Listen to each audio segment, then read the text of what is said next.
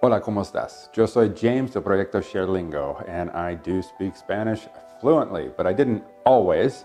And in the last couple of years, I've started helping people find out what it was for me that changed it from impossible to speak Spanish. I mean, I failed at everything, to change that to being easy to speak Spanish. And so we've developed here at ShareLingo something called the Spanish Success Path. And it's basically 5 simple steps to get you from where you are today, wanting to speak Spanish, to talking with real people, all right? So let's jump in with this. I'm going to describe the Spanish Success Path for you, all right? Let's begin with whether it's books like this, the new shorter Spanish review grammar, or whether it's your phone, apps on your phone, or whatever. Nobody has ever said to me, I want to study Spanish.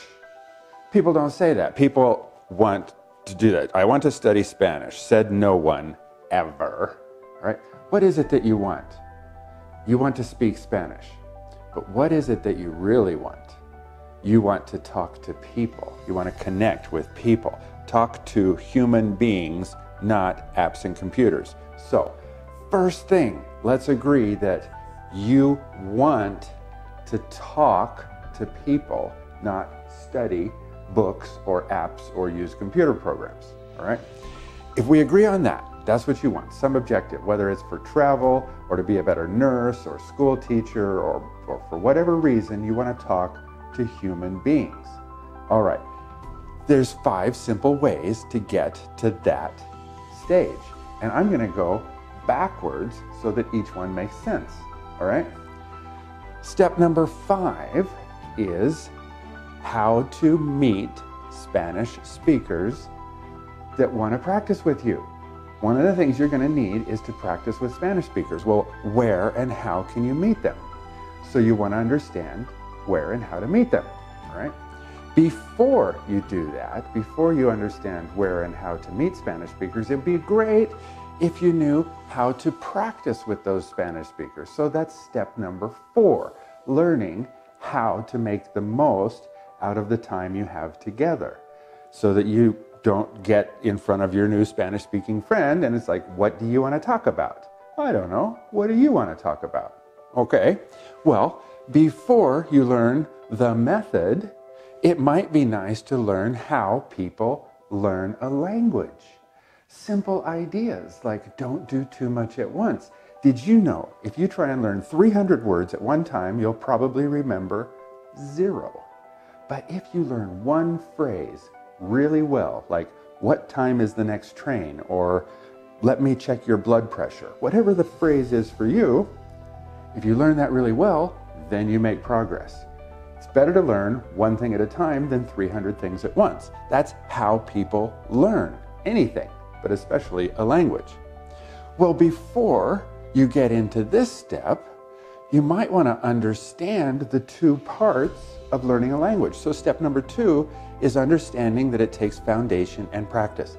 And this is where so many people get stuck.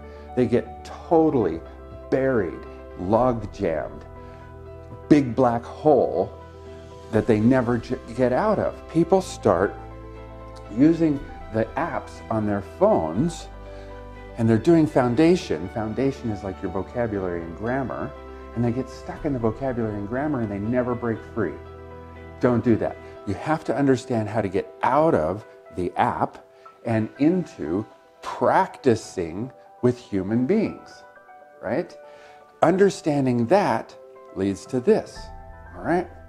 And before you even start doing any vocabulary and grammar, you want to understand what it is specifically that you want to learn. So the very first step of your Spanish success path is not bounce into your phone and start studying vocabulary.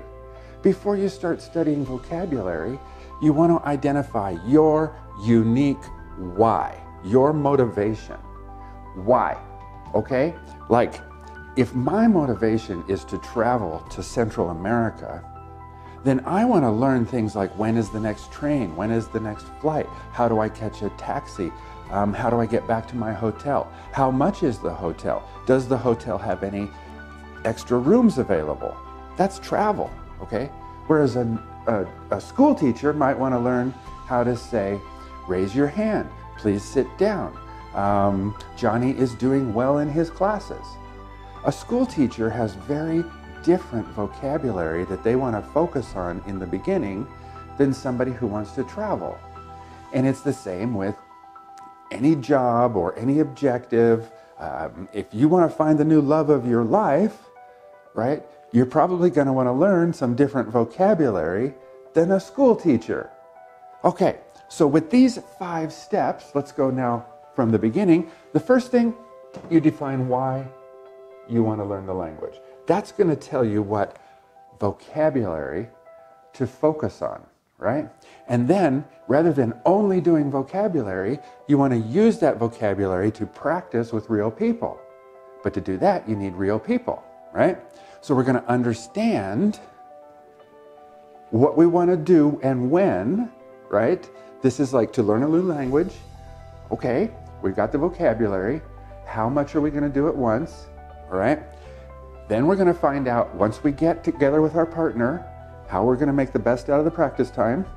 Then we're going to find out where and how can we meet Spanish speakers, and it's really much easier than you think. It's super, super easy to find Spanish speakers who are desperate to practice with you, all right?